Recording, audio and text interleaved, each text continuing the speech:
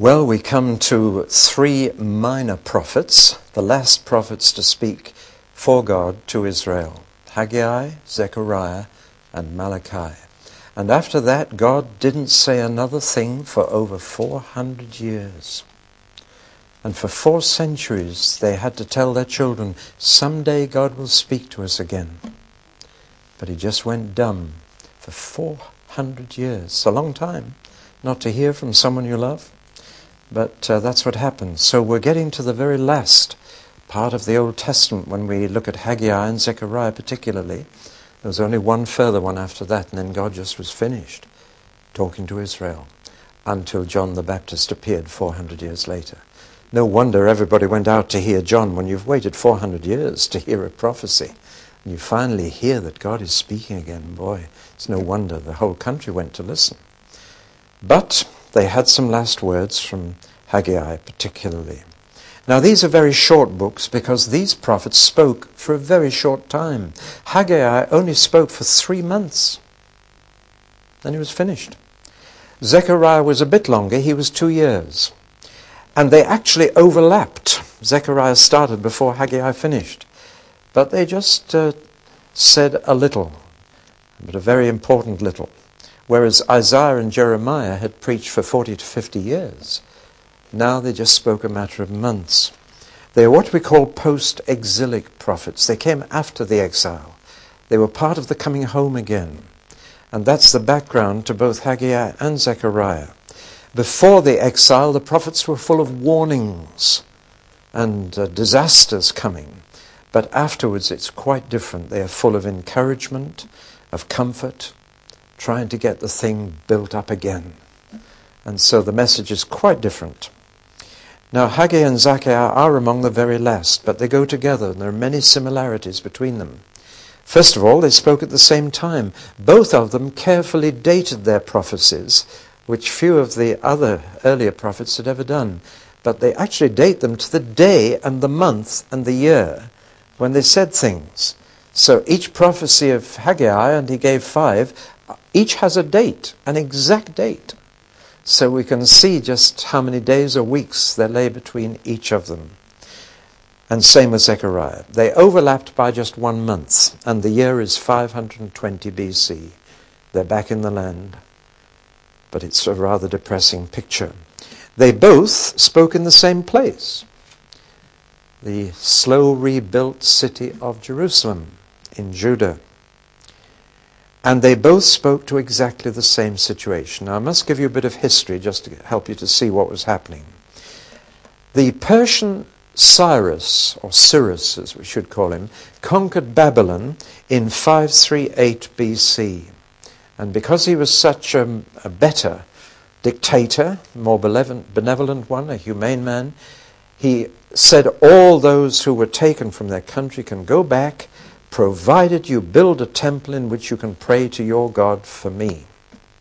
So that he was not entirely disinterested in this, but nevertheless, it made it possible for Jews, among others, to return to their home. But only 50,000 did so. And the rest, having largely been born in exile, having established themselves, they weren't slaves in Babylon. They were allowed to trade. And Babylon was right on the main river there, and was a trade route. And the Jews are good at trading and making money. And they became quite wealthy, and they had businesses that depended on the trade route through Babylon. There was no trade route through Jerusalem. So I'm afraid many of them said, we're staying. This is what keeps Jews, or kept them in Germany and Poland up to World War II. This is what's keeping them in America. They're better off. And many Jews who came out of Russia recently didn't go to Israel, though. That's why they came out of Russia. They went straight off to New York, because they're better off there. And there are Jews leaving Israel today and going to live in America. And you wonder how long they'll be there without trouble before God says, you've got to go back. Anyway, only 50,000 came. The rest stayed. There was a huge Jewish colony in Babylon from then on. And as I've told you already, it was from that colony that wise men saw the star that Balaam the prophet had predicted and came to Bethlehem to see the Messiah. Now those who did come back were led by 2 men. One was a prince, Zerubbabel. And that name means seed of Babylon. Babel, Babylon, same word. And Zeru means seed. So it's clear that he'd been born in exile. He'd never seen the promised land, but he was the only surviving member of the royal line of David. So he had to go back. And the man who accompanied him was a priest called Joshua, a descendant of Iddo. And Joshua re-established the priesthood.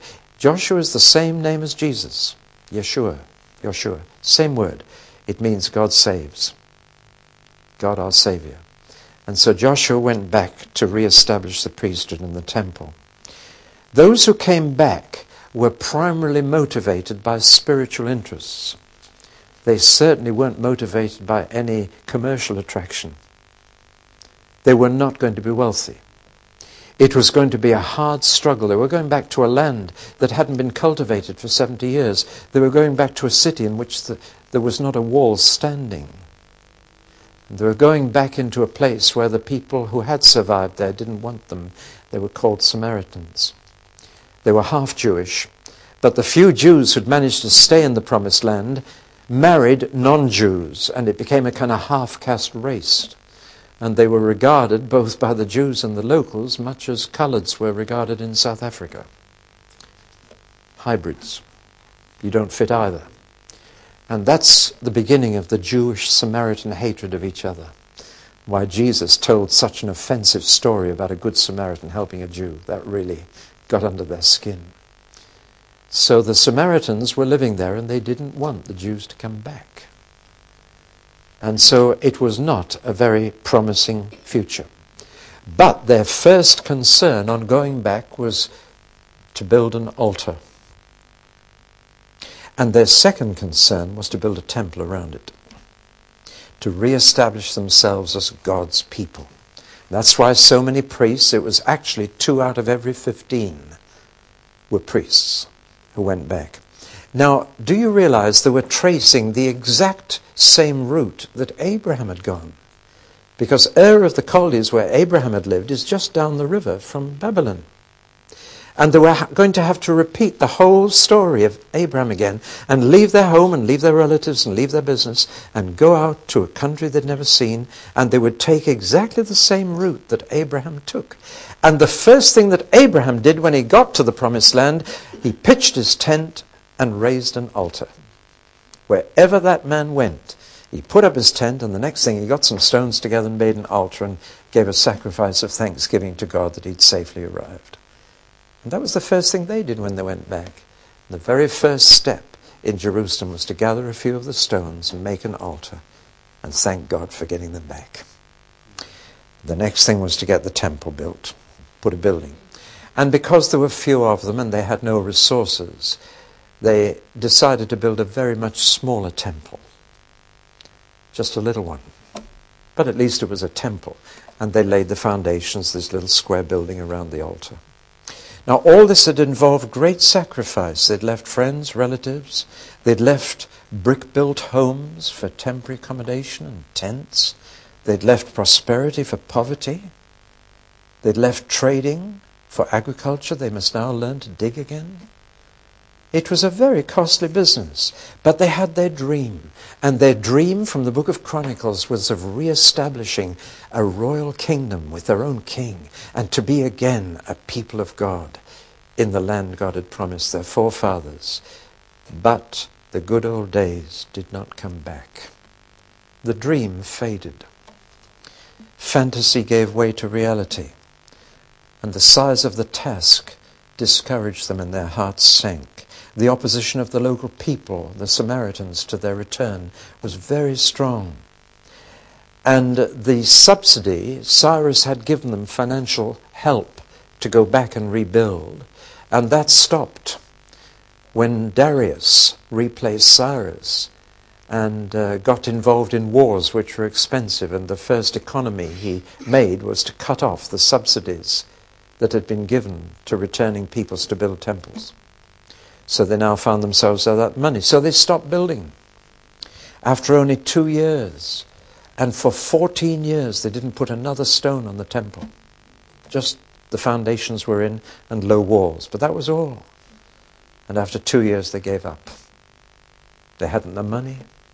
They were struggling to stay alive, to scratch a living from the poor soil. And it was just too much. On top of scratching a living to be building temples, that was a luxury they couldn't afford. Their concern now was mere survival.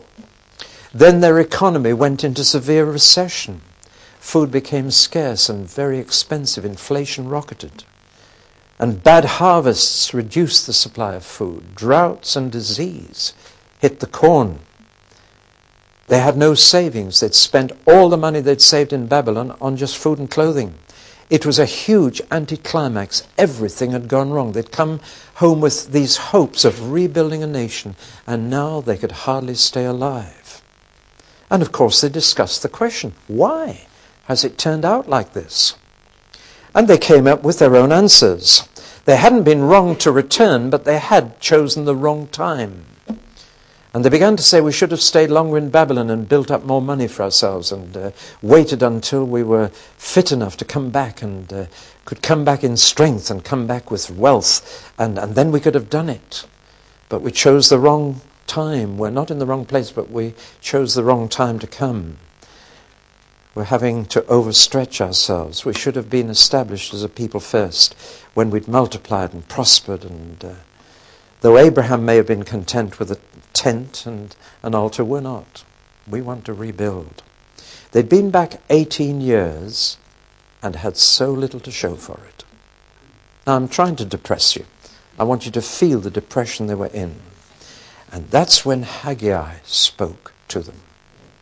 He'd come back with them from exile. I think he was probably a priest, but we don't know who his father was, so he wasn't a very important person. Important people knew who their father was. It is not poetry, it's all prose. Now that is very significant, because there are no feelings of God come through at all. It's as if God is fed up, as if he doesn't feel anymore. That's very significant. But the word of the Lord came, not to Haggai as to other prophets, but by Haggai, which means that it was a word of insight rather than revelation, that he saw what was really wrong and why the dream had collapsed and why it was all so depressing. He could see it. But he brought word after word from the Lord, 26 times in just 38 verses, thus saith the Lord. And he brought the word of the Lord to them in this second shortest book in the Old Testament. There are actually, these are the messages which he brought. I've even put the dates on them. That was in the first of the 6th month, in the 2nd year of Darius. That's in the 24th of the same month. And then the 21st of the 7th month. Then the 24th of the 9th month. And finally, again on the 24th of the 9th month. 5 days, that's all. And yet he brought 26 words from the Lord over 5 days. And they grouped around certain things. And he came asking questions. Chapters 1 to 3 are all about questions from the Lord. The Lord questions the people. He makes them think. Because the real problem is that their thinking has gone wrong. And when your feelings are depressed, it's usually because your thinking has gone wrong. You're thinking the wrong way. You need to revise your thoughts, and then your feelings will follow. You need to think again. But it's amazing, God's people don't like to think.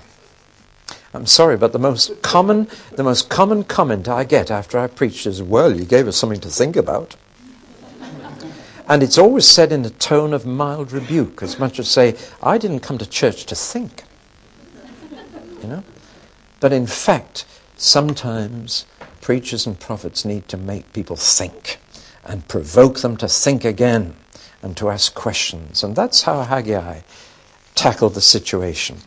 And he said, basically, your thinking is all wrong. Now, I've given you a very simple outline of the 5 days of his preaching. I'm just going to go through them now and pick out some of these questions that he asked on behalf of God. He was trying to get them to rethink. You see, they had come up with this answer, that in fact God had caused this disaster, this disappointment, and they were suffering from it. But actually it was the other way round. They had caused it. God was simply responding to them. They had actually taken the first steps into this depression, into this recession, into this time of inflation. He says, now your food is short and your money's short. You put your money into a bag with holes and it just seems to go. That's a vivid phrase. In time of inflation and recession, that's exactly how people feel. You put your money in your pocket and it's not there. It's put in a bag with holes, and your food, your crops have failed. And you've come to the conclusion that it's the wrong time to build the temple, that you can't afford the energy or the money to build the temple. He said, actually, all this happened because you stopped building the temple. It was the other way around. You shouldn't be saying we can't afford to build the temple in this time of inflation. What caused the inflation? It was you stopping building the temple. As soon as you stopped putting God first and his house first, that's when things began to go wrong, but you didn't notice. And so it was, was the hen or the egg first? Which was the cause, which was the effect? And they were thinking exactly the opposite way. And so he said, now give careful thought to your ways. Think about what you did. And it was you who stopped building the temple first. And then he really began to attack them, because he says, look at your houses. Wood paneling. Now you must realize that when they went back, wood was very scarce. The trees had all been chopped down by the Babylonians. And they had to import wood from places like Lebanon, where there were cedar trees. And so a person with a sealed house, that was something. A person with a paneled dining room, they're spending a lot on their own house. And he's saying each of you is living in an ideal home. He said, look at your houses and what you've spent on them. And look at God's house. Walls only up this high. You're more concerned about your own house than his house. That's what's caused the recession. That's why God isn't blessing your harvest. That's why inflation is running away with your money. You're not putting God first. It's a very simple message. He says, just compare your own home with God's home. And that'll tell you where your priorities have been. Well, that message had a real effect. They really responded positively. They said, come on lads, let's build the temple. And he really was a successful prophet. Where the prophets before the exile were largely failures, the prophets afterwards seemed to have been listened to. They'd learned their lesson in the exile. And so they got going, and as soon as they did, Haggai's last word to them on that first day was, thus says the Lord, I am with you again. Off we go. And so they stirred up. They took a little time, 3.5 weeks to get the builders organized and to get more material for the temple. But 3.5 weeks later, they were off and building. The second message comes the 21st of the 7th month, just 27 days after they began building, less than a month later. And now morale was declining, largely through old people talking. It's so very human, this. It says the old people are saying, it's nothing like the temple in my day. There were old people who'd come back who remembered the previous temple. They said, it's a poor little thing, isn't it? Call this a temple? You should have seen the temple we had. Now, this kind of encouragement really is devastating. It's not like it was in my day. You look back through rose-coloured spectacles anyway. You can't trust elderly people talking like that to be remembering correctly sometimes. But that's what they were doing. And it was terribly discouraging. And it was undermining the work. Haggai had to speak again from the Lord to keep them building. And he said, don't despise the day of small things. Better begin small than not at all. Let's get a temple up. God's not so worried about the size of his house. He just wants a house to live in where he can dwell among his people. So don't despise the day of small things. Lovely message, isn't it? And he got them going again. And he made promises. And again he said, in the name of the Lord, I am with you. My spirit remains with you. And also he gave a message 3 times. He said, be strong. And once he said, and don't be afraid. And we've made a chorus out of that, haven't we? Be strong, for I the Lord, be bold, for I the Lord am with you. That's straight out of Haggai's second little message. Some of these choruses really pick up these messages, but unfortunately we sing them and we don't remember when they were given. And we need the context to understand the real meaning of these songs. Then he talked about the future in this second day he spoke to them. Talked about the future, that God would shake the heavens and the earth and shake the nations, that he was in control of nature and history. And then a very strange and difficult verse to translate comes up. And the desire of all nations will come. Now I'm afraid too many think that's the promise of the Messiah. The desired of all the nations will come. It's a very difficult bit of Hebrew, but I'll tell you what I think it means. That word desired is usually translated in the Old Testament as valuables, as treasures which you desire. And I think it's a promise that further silver and gold will come and help to restore the temple to its original condition. It's saying the treasures of the nations will come. I'm going to shake the nations and they'll send their treasures here. And in fact that happened, because shortly after that prophecy, a whole wave of silver and gold came from Babylon, or from Persia as it was now, to help with the rebuilding.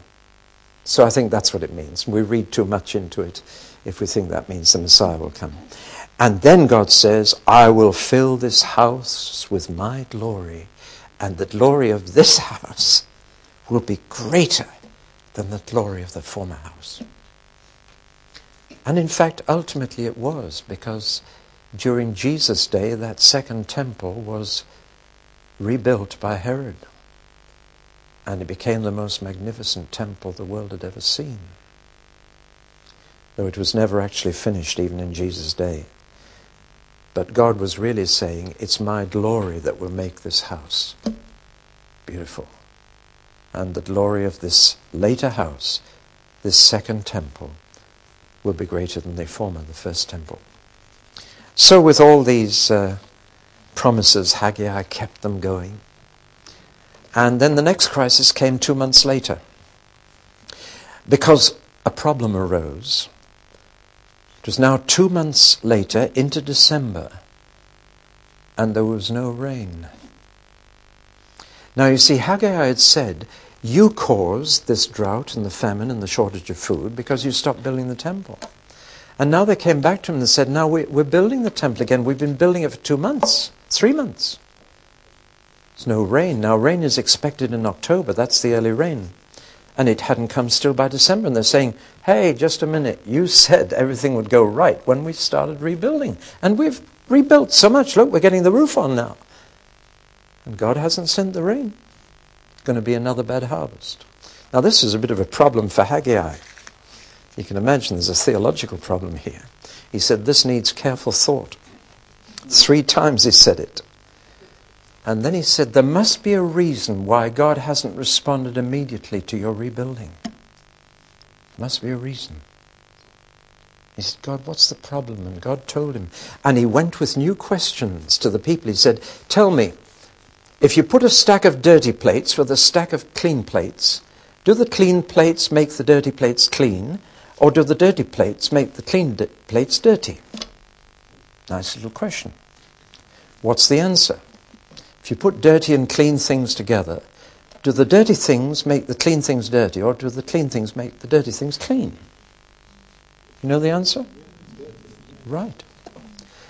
And then he said, and here's another question. If a thing is consecrated to the Lord and you put it with something unconsecrated, does the consecration pass over from the consecration to the unconsecrated?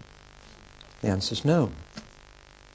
And then he said, now if you think about that, you've got the answer to why God hasn't put the harvest right. He said, you're building a consecrated temple, but unconsecrated people are doing it. Dirty people are building a clean temple, and that's making this new temple dirty in God's sight.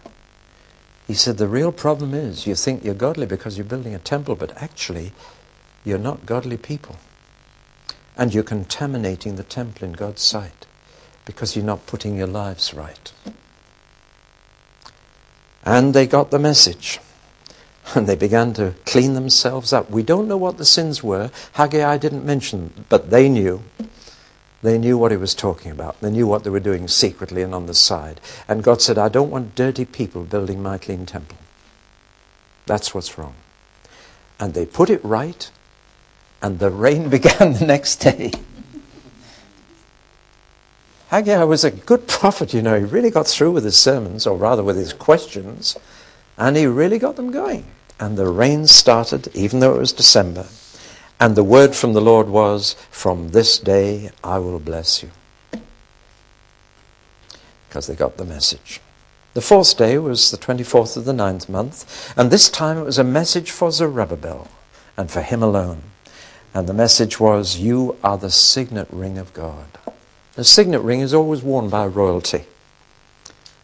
And what God was saying is, Zerubbabel, from you the royal line will be re-established. He was the prince in David's line. But of course he couldn't ever be king, because under the Persian king, nobody else was allowed to be a king. They could be governor. And so Zerubbabel was made the governor of Judah, under the king of Persia, now Darius. But he couldn't be king. But the promise was made in this, where are we now? The fourth message, over here, on the 24th of the 9th month, the promise was made to Zerubbabel. But there'll come a day when I shake the nations, and when I shake them, I'll overthrow their thrones, and I'll establish the throne of Israel. And your line will be on it. I'm into number 5, sorry. Yes, I am. All right. So he promises to Zerubbabel that he will shake the foreign nations. He will shake Persia, Egypt, Syria, Greece, and even Rome.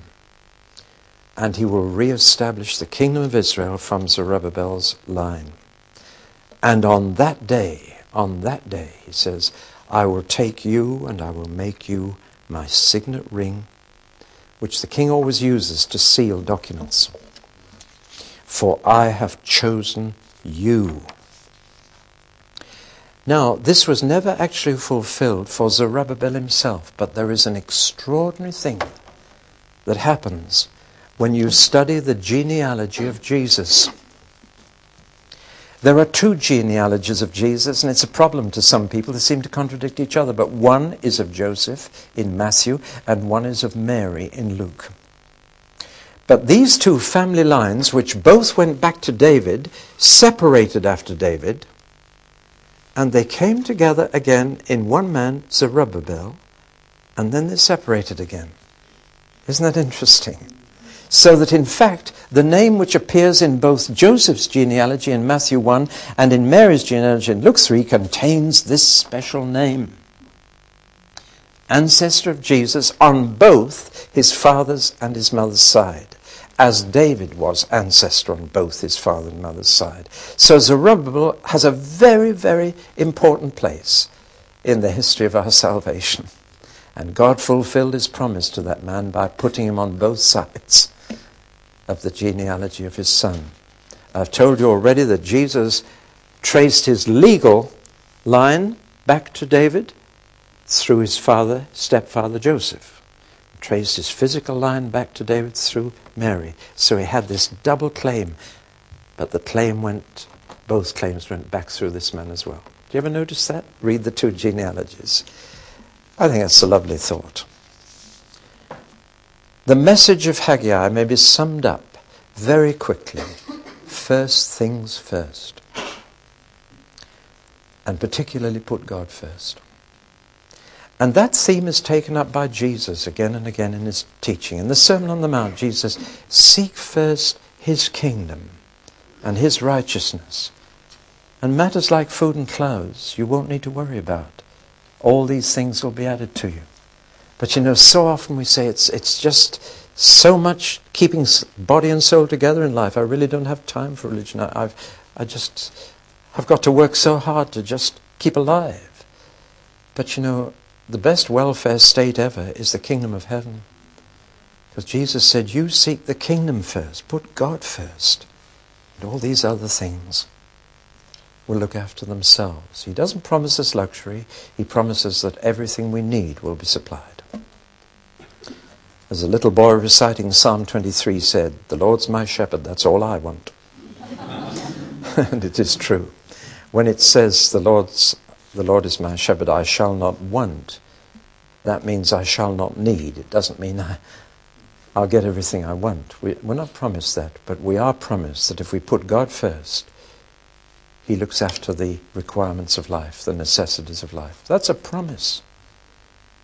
But so often we tend to put making a living or keeping alive first, and God can have what's left. But that's not the way it works. And Haggai's message comes through to us very clearly. If you put your own house before the house of God, it won't work out. God must come first. And then the other things will be provided. There's a more important aspect too. God is concerned about not what we do for Him, but whether we're clean to do it. Or whether we're contaminating even the good things we're doing for Him, because we're not keeping clean ourselves. That's why Jesus said in the Sermon on the Mount, when you bring an offering to the Lord, and there's a brother that you need to be reconciled to, you better go and put that right first before you bring the offering to the Lord. Once again, Haggai's message is coming through. Dirty people can make clean things dirty. Get things right. Put God first. Get things right. And then God can welcome what you do for Him and bless you and look after you. It's really quite a simple message, but it's a message that perhaps still needs to be made. It's not staying alive or making a living. It is living right and living for God. Thank you, Haggai, for reminding us of that. And praise God, the people listened. And they put it right. And they got on with rebuilding the temple of the Lord. But 1 month before Haggai finished, another message was needed. And this time another man came, Zechariah. And we'll look at him next time.